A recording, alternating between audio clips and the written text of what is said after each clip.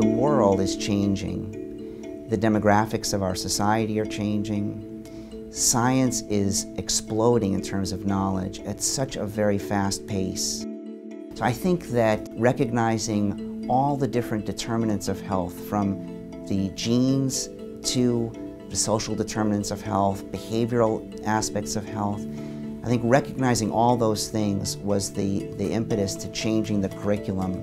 It was called Genes to Society because we recognized that the individual variability had really two large sources. One was the genetic makeup of each person, and the second was the accumulated environmental experiences of each person.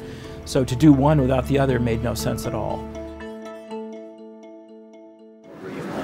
So it was more dull as I got closer to the spleen, and then more dull here as I got Typically in medical school, the way we taught the students was in generalities and average patient, or what medicine often called the classic case.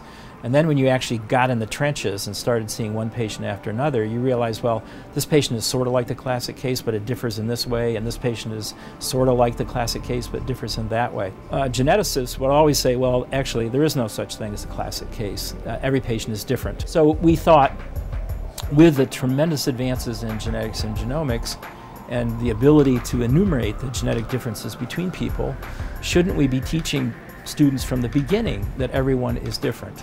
We sought to revolutionize that with the new curriculum here at Hopkins and meld genomics, the practice of medicine, its disease states and preventative medicine, as well as the societal factors that affect outcomes for our patients. You really have to think about everything that's going to affect their ability to get healthy. And I think it was a great way to learn medicine, because every time you go through each of the different systems, you're not just learning about here's the anatomy, here's the physiology and the pathophysiology, but you're actually learning everything from how their diet affects their care to how certain new policies are going to affect it. So you're really thinking about the big picture. One is appreciating those differences.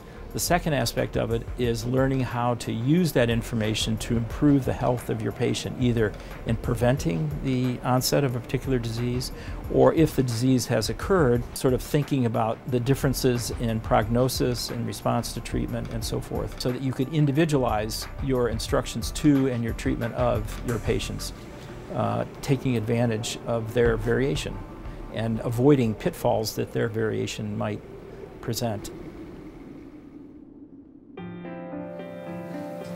In the developing world, this becomes one of the big problems of trying to make these programs work. This is what happens when you don't... In the old days, medicine was taught in a more siloed fashion, looking at disease as both abnormal and normal. It's pretty much, your first year you do all of the physiology, normal physiology of the human body.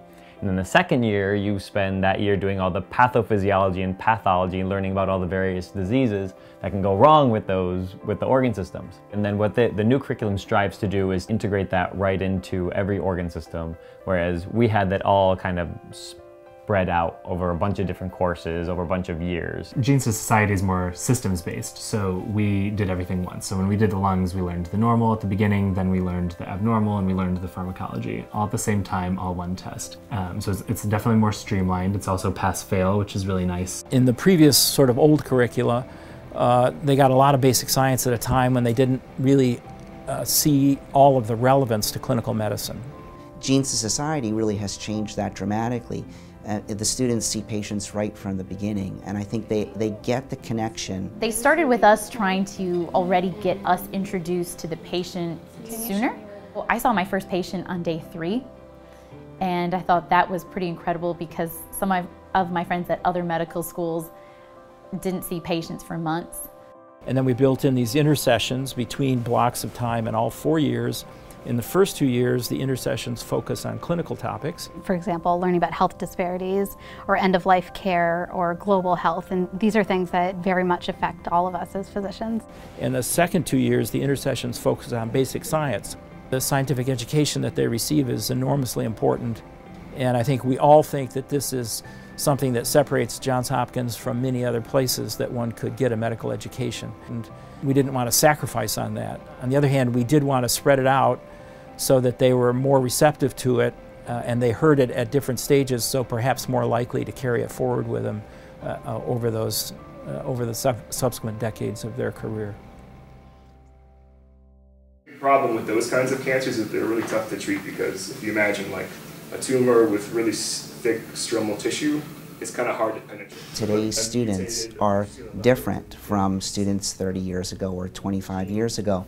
They learn in different ways, and so we're constantly in Gene Society exploring new ways to train our students. Previously we all sat in lectures for hour after hour after hour. Now they can sit in the lectures, they can hear their lectures online, they can do 6 different things while they're listening to the lecture, they can listen to the lectures at 2x speed on their computer. And lectures probably about half the time in the first years, and then small group is the other half of the time, with your afternoons mostly free except when you have clinical skills, which is very hands-on and fun. But the small group work is very interactive, it's case-based, it's just a great variety and keeps you kind of intellectually engaged throughout the day.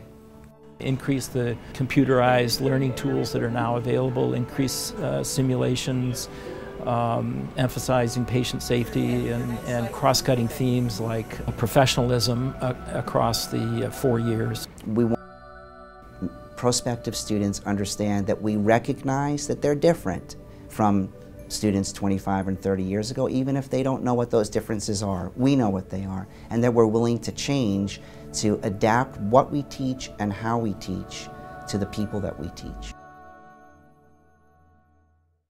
You probably want to go a little bit deeper. This is your subcuticular. I think you go to a place to train at any stage, and frankly to teach and do research and take care of patients also because of the people that are there. Faculty are incredible, they're famous. I had Carol Greeter as a small group, she's a small group leader in my first year and won the Nobel Prize. And then the next week was back, teaching the small group. I absolutely love our class. I think the class of Med 13 is amazing. We kind of went through GTS together, and I think at the end of the day, it's our classmates they're the ones who really inspire us. They are Peace Corps volunteers. They have prized fellowships that they've participated in. They are extremely bright, and we all feel like we probably wouldn't hold a candle to them if we were trying to apply at this time.